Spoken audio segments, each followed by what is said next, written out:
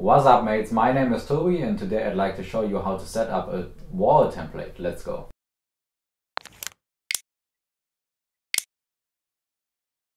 Okay, so let's get right into it. You need 58 of 4x4 plates,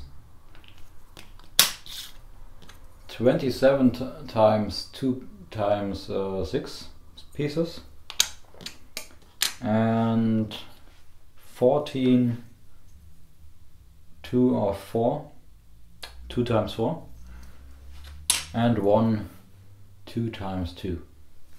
So basically you're getting 2 of 2x6, put them together and add a 4x4 plate like this.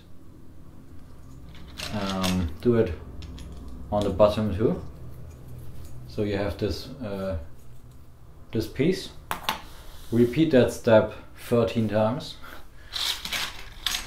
and then lay a ground layer of plates like this. You can see it, yes. And start from the left to the right. Each block will be there will be one knot between. So you repeating this until you have no more blocks. So you repeat that 13 times in that case. Every time with one little knot distance. So we need that to do that 5 more times.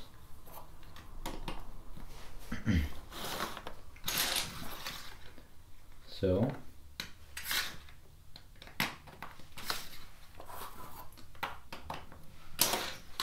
two more times and then we're good. Alright, that's the basic idea. Now we're using the 2 by 2 times 2 by 2 Lego piece, and now the 2 by 6 piece on the left, right here. Hold on, let me get it straight. Alright, so and then you are using the 2 by 4 Lego pieces and fill in the gaps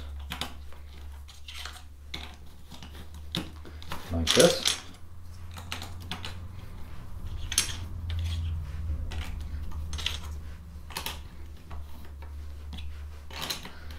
So now you have a basic understanding of this domino template.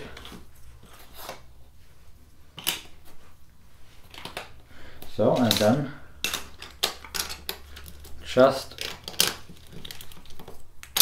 add 4x4 plates on top, so it's getting more stable. Of course you can use 4x8 plates, you know, like twice as big. It's, I guess, more stable than this. It's not the most stable template ever, but it's yeah, fulfilling its purpose, I guess. Alright, and that's how you build a 3D domino template. And now you can set up walls like in no time. What's up, mates? Thanks for watching this video. Make sure you hit that subscribe button, and until next time, keep on building.